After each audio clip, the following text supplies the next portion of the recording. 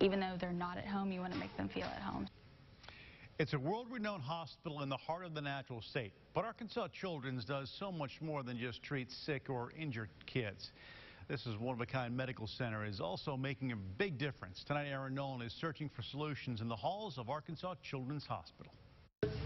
Marin Seelig is a 17-year-old, soon-to-be senior at Mount St. Mary's. I brought y'all some blankets, some warm blankets. She's spending part of her summer in the emergency room of Arkansas Children's Hospital. I've always been into the medical field. Marin is one of nearly 100 area teens in the hospital's junior volunteer program. They're going to be our future. They're going to be the ones that are caring for, for our kids and for our adults and as we go forth. So we want to make sure that we're teaching them. Now this program runs in June and July and is for students from 14 to 18 years old.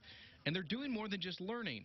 They're also making an impact. Spend a little bit of extra time with our patients, relieve some stress from our staff, do those little things that sometimes staff don't always have time to do. Take 12 blankets. Even though they're not at home, you want to make them feel at home. So when I leave, I'm very happy. Now, Marin is learning a lot. It helps the efficiency of all of our jobs, I guess.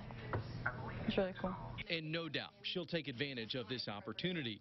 But she also knows she can be part of a solution. You can do what you want and still have fun, but you're still giving back and helping other people too as well. Searching for solutions in Little Rock, I'm Aaron Nolan. The application process for next year's Junior Volunteer Program will wrap up in April of 2019.